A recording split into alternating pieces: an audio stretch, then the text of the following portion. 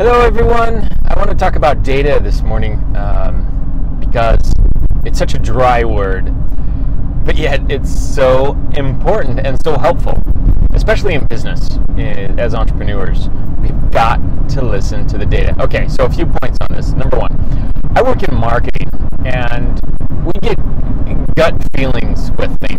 I think this would work, or I think that would work, or I think this is the audience that would be best for your product, or I think this is the publication you have to consider, or, and you know what, at the end of the day, no matter how much experience we have, our opinion means nothing. It's simply an opinion. We, as professional marketers, have to learn not to even trust our opinions. Now, we could follow our opinion a little while to see where it goes, and then back it up and verify it with data. But we never would be so presumptuous as to step out and lead a client down a path based on our opinion. Always go off of research. We have the data tell us what we need to do. Let me switch over to an analogy. So I'm driving around, and I'm not great with directions and things, but as I'm driving, there's these exits sometimes where the road will turn off and go to the right, but then it'll swerve around and go to the left. So it goes like under a bridge or over something, but as I'm looking at the exit, the road is going to the right. Now I know my destination is clear off to the left. And so my instinct says, don't take this exit, it's the wrong exit, because looking down the road at the exit, I'm seeing it go to the right. What I'm not seeing is right around the corner where I can't see, it then turns left.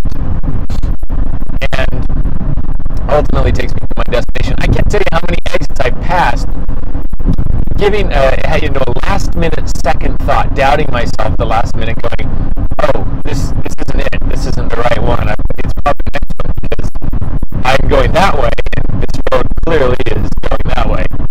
So I missed the exit, turned back around, lesson learned.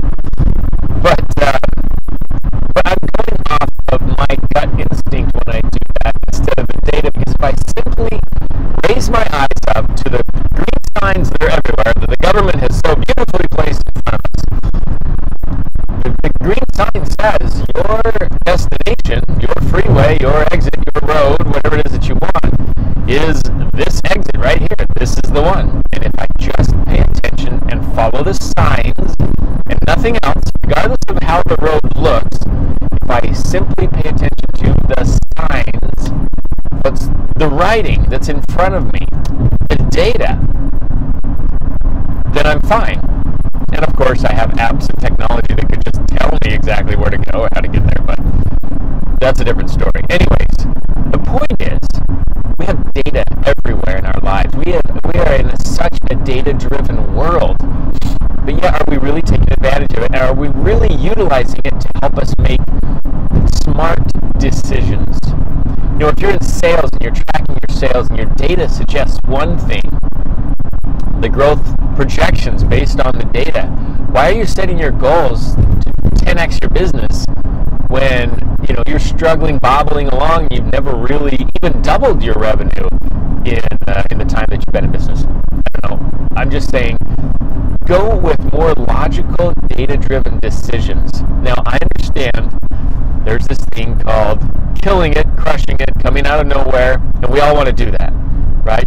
We all want to be that one poster child that just comes out of nowhere and like, man, how did he do that? Or how did she just own that and crush those numbers? Look at that. And we see these case studies. I see them on Facebook groups and all over, where people come out of the woodwork, but they don't show you a couple of things. They only show you part of the story. But secondly, I would consider it not the norm. I would say that's kind of the exception to the rule, not the rule itself. So if you really want to be more realistic about your expectations of yourself, pay more attention to the data and make decisions based more on what the data suggests. And that doesn't mean don't make or shy away from setting goals and pushing yourself and stretching your limits. All that stuff is so important, so real. But in the goal setting world, there's so much of this, the big, hairy, audacious goal, BAHG. These goals that are set huge goals because they drive you and they get you excited. And so we set these huge goals and then we don't even make much progress on them, and then we flop, and then we feel like failures, and then we repeat the cycle. We get all excited. And January 1st, this is why New Year's resolutions don't work. Because January 1st, we want to take on the whole world. We want to go this is it for me. This is a new beginning. This is January. I'm starting over, and I'm going to do it. This time I'm going to do it. And we make all these unrealistic expectations, throwing out data, throwing out anything logical, like, you come from a place of this, so even this much would be a huge win for you. But instead, we throw that out and go, nope, this is it. Cold turkey, I'm doing it. And every once in a while, someone is actually able to do that. So I'm not discounting that success that they're having. But the odds are that is not going to happen. The odds are you will set huge goals, you'll overwhelm yourself, and you'll give up. And you'll make, a little bit of progress. And then people say, well, hey, shoot for the moon, at least you'll get the stars. I think those are all little pearls of wisdom, W-I-S-D-U-M-B. You hear me talk about wisdom because it is dumb, and it's dumb thinking that we all kind of subscribe to. Anyways, those are some thoughts this morning on data. Get some data points in your life. Get some ways to measure. On my 3x5 cards, I put in, this is one of the last things that I added to the card, was a little score, a place for scoring up in the corner. You can score your progress. You have to have a way to apply some element of tangibility to your progress. You have to have a way of tracking. If you're a blogger, you're looking at stats, you're looking at visitors, you're looking at clicks, and don't overwhelm yourself with too many data points. Don't try and bring in 15 data points and analyze everything. Just start simple. What is the most critical? What are you trying to achieve? I want sales. I want clicks to the website. I want traffic. I want, whatever it is.